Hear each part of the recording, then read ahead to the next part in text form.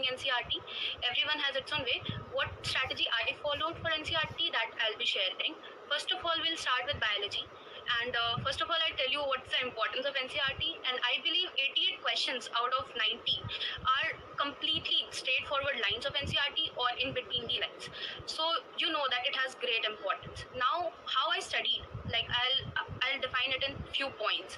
First of all, highlighting things in NCERT of biology doesn't work for me. So because I think each and every point is important. So I used to make short notes out of it. Rather than highlighting the points, I used to make a note, like one chapter if I'm studying, I'll make around 2 or 3 page notes in it, in which each and every point that is there, which is important, either in the form of question I'll frame it, or I'll make a bulletin form of notes. But each and every point that is there in NCERT, whether it's important or whether it's as small as any data given, like this year a question came that according to Robert May, how many species are there which are possible? So that was a statement of NCERT. If you will not revise it again, you will forget it. So I believe that if you make short notes, and rather than revising the NCERT again and again, if you revise the short notes, that will definitely help you. So in biology, I used to do this way. Next very important thing that I used to do for biology was I used to discuss it with my friends. Like I had one very good friend of mine. So we used to discuss, like after completing one chapter from NCERT, me and my friend, we used to sit together and I used to ask questions from her and she used to ask questions from me. Like one page we used to frame around 15 to 20 questions. Like we have never left even a single knot also. Like it is compactly packed or it's loosely packed. We used to frame questions like that also. So that used to be very fun learning, and it helped us enhance our grip on NCERT very well. So these are the points which I think I have done different from others in biology. Now I'll talk about chemistry. So chemistry, first of all, I'll talk about inorganic chemistry. Inorganic chemistry is same as biology, but I think it's more difficult. It used to be more difficult for me to memorize all the points. But I'll definitely suggest that in inorganic chemistry, don't go beyond NCERT. Don't read even a single statement beyond NCERT. NCERT is more than enough. But each and every point which is given and each and every box that is given. Like this year, if I give you an example, there was a question from 7th period. They give the atomic number and they ask what element is it.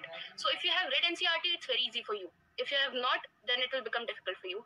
So for that, what I used to do, again, I used to make short notes of around, like P block, if I give an example, it's there in 40 pages in NCERT class 12. But I made short notes out of it in around 6 pages. And in short notes, you don't have to leave any point. Like some people make notes in which they leave some points and they write only the important points. I used to reduce the font size. Like I used to write so small that in a page only, I can cover around 100 lines or around 50 to 60 lines if a page is small.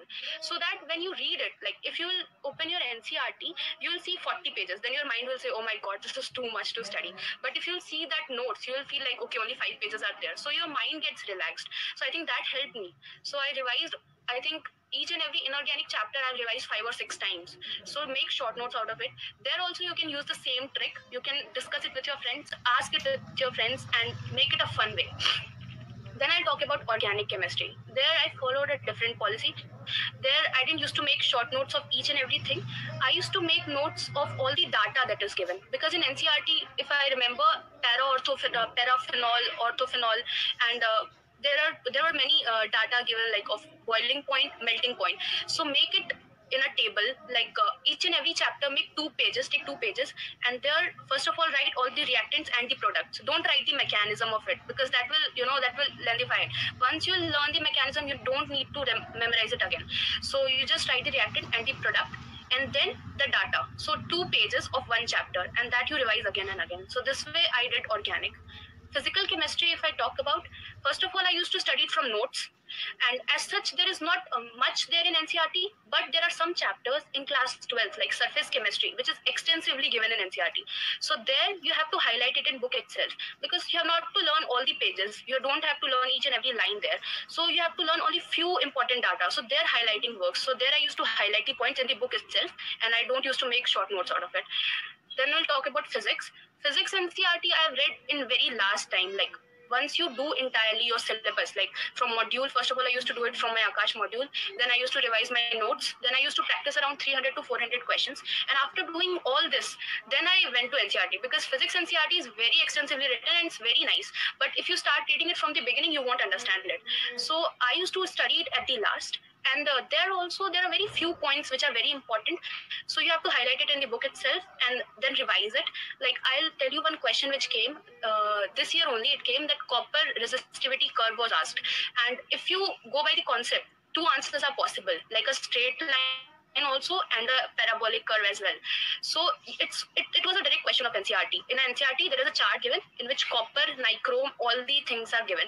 So there, if you have read it, it's very simple for you to answer the question. So physics NCRT, I'll suggest that do it after you have completed everything, and at the last when you'll do it, you'll get an extra edge over the other students. So this is what I have to say.